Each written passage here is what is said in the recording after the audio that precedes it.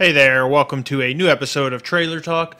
This is an episode I've been wanting to do for a while because it focuses on a couple of games that, let's just say, I'm very much anticipating. Before we get started, please leave a comment below on trailers you would like to see. I know I missed last week, and before that I was doing the console launches. So I probably missed a lot of cool trailers. Let me know what you want to see in next week's Trailer Talk. Also, please give us a thumbs up if you like this video. Please spread the word.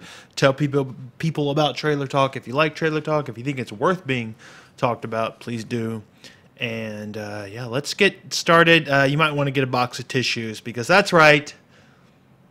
We are focusing on trailers for games that have been announced long ago.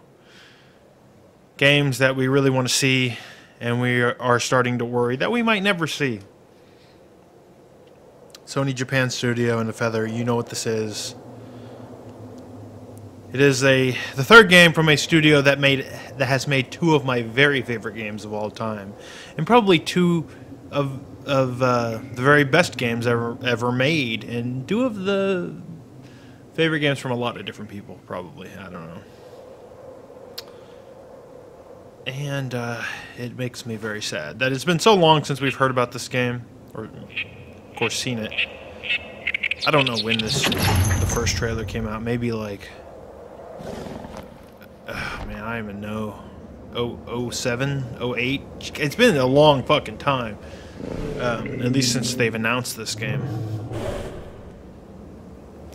But this is from the creators of Eco and Shadow of the Colossus. As you probably know, that kid very much looks like the kid from Eco, kind of, in his animations and whatnot. But we're talking about footage that's so fucking old. So, what is even going on here? The Last Guardian, Trico, if you will. It's a game about a kid and a giant beast. I guess maybe rumored to be like a combination of Shadow of the Colossus and Eco, except instead of a girl, you're like chilling with a giant creature that you can climb up and around. It looks kind of like a cat slash a rat slash a chicken and a dragon and a goat and what the fuck. And cue the Miller's Crossing main theme. I don't know why they use the main theme from Miller's Crossing. It is a great theme and a great movie from the Coen brothers. But hey, maybe it's one of those songs that makes everything better.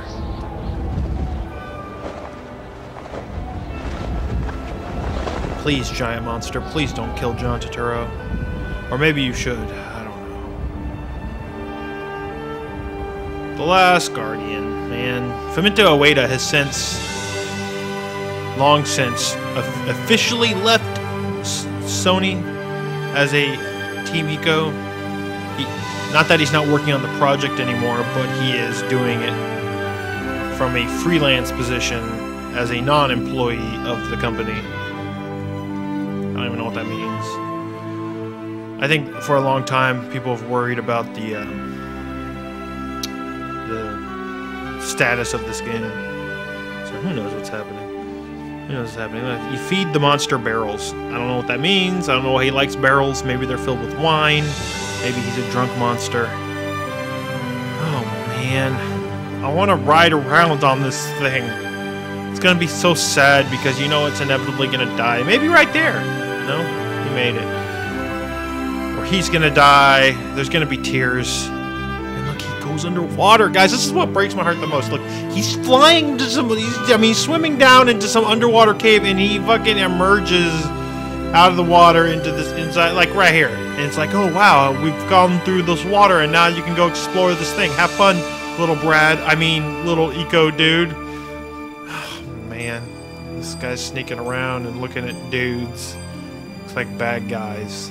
Climbing chains, Eco style. Being grabbed, Eco style. Throwing barrels. Look at that clown. Look at this guy. He got fucking owned. You're like, oh shit, no! And then he jumps to his death. Oh, this makes me sad, guys. It really does. It really does. What makes me sad is not how long we've waited. The saddest thing would be this game comes out and it's just bad. It's just lame. There's a reason Sony was like, no. But maybe they're just waiting for it to be perfect because, hey, I don't know. Anyways, this next game isn't one so much I'm excited about, but I've been looking for another trailer of a game that was announced only on PS3. Do they even use that fucking font anymore? That should tell you how old this shit is. Oh my god. Anyways, this next trailer is not so much for a game that I'm super excited about, but it was a game that was announced a long time ago from a reputable game designer. Oh man, THQ doesn't exist anymore either. This is hilarious. Anyways, yeah, this game was announced a long time ago. We haven't heard anything from it in a long time, outside of Itagaki saying it's still alive. This is the Devil's Third. Itagaki, you might know, is the creator of Ninja Gaiden Black, which is one of my favorite action games. Which is why I would honestly be looking forward to the next game from him, you know? Because stuff that Team Ninja has done since he left has been kind of dog shit. Which makes you wonder, maybe Itagaki was kind of the man behind the quality design. But it does have shooting in it, which seems strange for any sort of Japanese game, I don't know. They're running on walls and they got shot with a rocket launcher. I don't remember what this game fucking is, but hey, PS3, Xbox 360, this game might never come out. But it seemed to fit the theme of this trailer talk. Now things are going to get even more sad. Because this was another game that was announced a very long time ago. A teaser trailer that was showed at a Ubisoft press conference. A sequel to another game I love.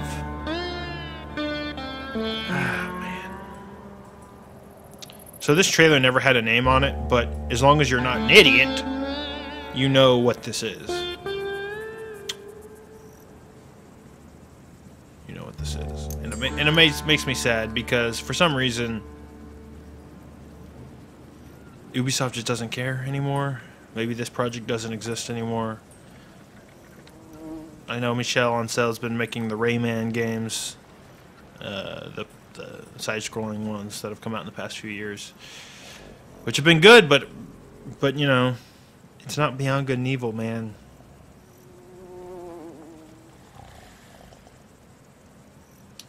There's Paige. He's a pig.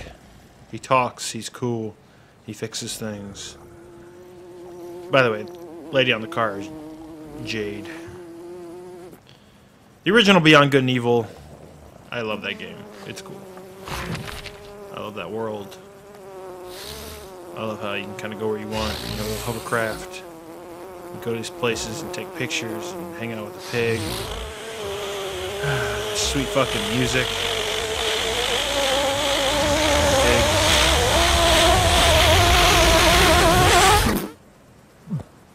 That's gross. 50. Who knows? Like, it's so hard to even talk about this game because who knows what it was going to be. Like, well, actually, we do kind of know, and if you just wait a second, I will show you. Because, I guess a couple years after this, or a year after, I don't know how long after, there was a video that got leaked that was kind of like a target render, like a conceptual video. It wasn't like in game from what I could tell, but it was kind of saying, hey, this is going to be what Beyond Good and Evil 2 is going to be like. And 51. that footage is about to start in a second. This is a separate video. Again, this footage was leaked out. And that's Jade running through some streets that look a lot more modern Call of Duty-esque than before, but, you know, that's not to say the world of Beyond Good and Evil wasn't, like, kind of, you know, doesn't fit this thematic setting. It's just this is a little less, you know, fantastical than what Beyond Good and Evil is typically. But I think they're just doing that at first as like a juxtaposition. This is probably going to be part of some big reveal, and it's like, hey, I'm running, and oh shit, there's the fucking a flying ship that has. If you look here, see the the colors of the the flag colors on the thing. I think that's the same colors from what is it, the Mamago? What the fucking rhinos or the hippos or whatever that fake shit. And they're all like Rastafari rhinos. So yeah, that's all we got for Beyond Good and Evil 2. Something that looked a little bit like Assassin's Creed D, but you know, that's very much Beyond Good and Evil. And I think that's it. Yep, that's it. That's all we know for Beyond Good and Evil 2. It's sad, but you know what? I want to know more about these games, guys, because those trailers looked cool back in the day, oh so very long ago. Anyways, thanks for watching Trailer Talk. We'll be back to regular trailers next week. Please recommend some below. We can talk about the FTL trailer soon enough, or the expansion to FTL. And yeah, please give us a thumbs up if you like it. Please leave a comment below. Please spread the word. And that's it. Later.